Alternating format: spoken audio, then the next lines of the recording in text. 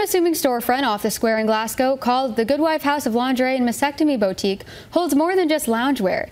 It offers a unique and important service for those undergoing the difficult feat of cancer. Take a look.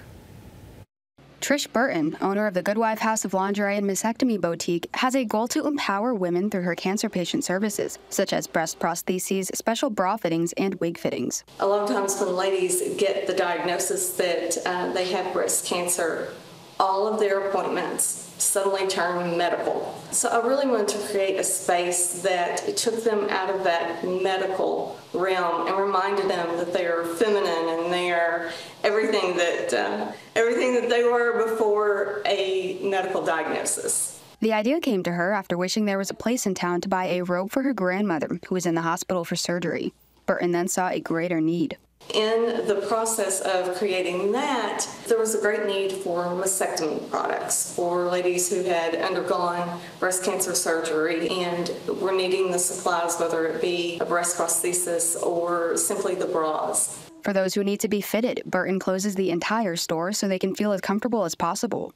I like to remind women when they come in for fittings that it's okay to be emotional, that it's not just breast, it's not just hair.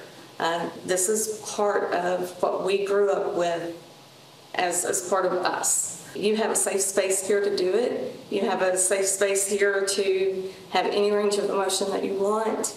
I want them to have the space to cry, to laugh, to throw things that they need to. Whatever their range of emotion might be, I want them to have that space. Another of Burton's goals is to make access to care more accessible. Having this accessible in a rural community is huge. When someone goes through breast cancer treatments, not only do sometimes they don't feel like traveling, they may not have the ability to, whether it's having someone take them, having the money to travel to a different town or city to get their supplies. So bringing this into the rural sector is really helpful. And the feedback she has received from the community has been positive. The medical community here in Glasgow and surrounding has been incredibly supportive and uplifting.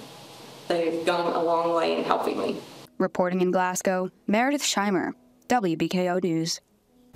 Burton told me that she works closely with TJ Medical Hospital and Community Medical Care to work as a referral for their patients seeking mastectomy care.